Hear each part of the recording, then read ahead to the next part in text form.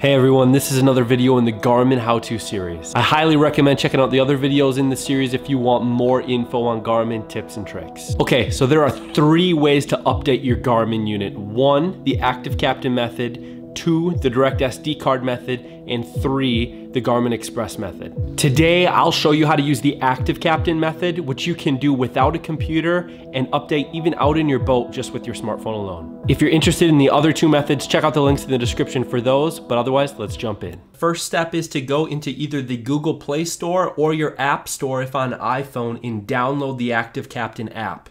I already have it installed, but this is the screen you would click install on, so I'm just gonna go ahead and click open.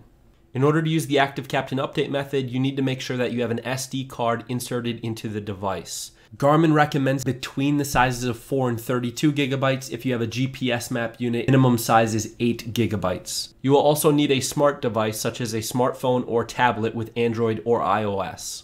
From the home screen of your chart plotter, select AV Gauges Controls. Select ActiveCaptain. Select Wi-Fi on the screen to enable the network, or go to the menu and select Wi-Fi Setup. Click Wi-Fi Network and make sure the Wi-Fi is toggled on here. If you need to change the Wi-Fi name or password, you can do that by following the on-screen prompts on your chart plotter. Within the ActiveCaptain app on your phone, click Connect to Garmin Wi-Fi.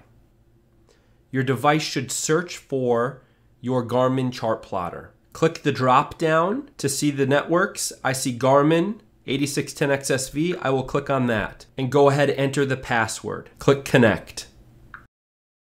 If prompted, select connect again.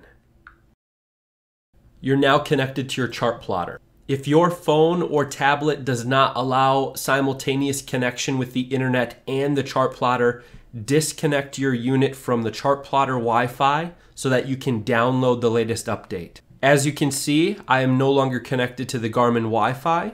I'm now gonna go to My Marine Devices. The app will automatically search for available updates. If an update is available, a blue download button displays at the top of the page. Press the blue download button to continue. The software download is complete, and now we need to reconnect to the Garmin Wi-Fi network. Click Connect, change the Wi-Fi network, choose your device from the drop-down, type in your password, click Connect. Click Connect again if prompted. ActiveCaptain will automatically begin to transfer the software update to the Marine device, which may take a long period of time.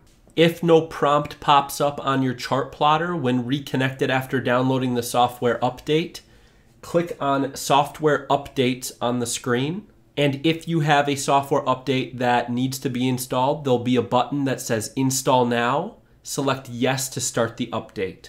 Do not disconnect or power off the device while the update is in progress. When the ActiveCaptain app completes installing the software, the Marine device will prompt for a restart, and then everything is updated. To see more Garmin tips and info, click into the playlist on the screen, and until next time, take it easy.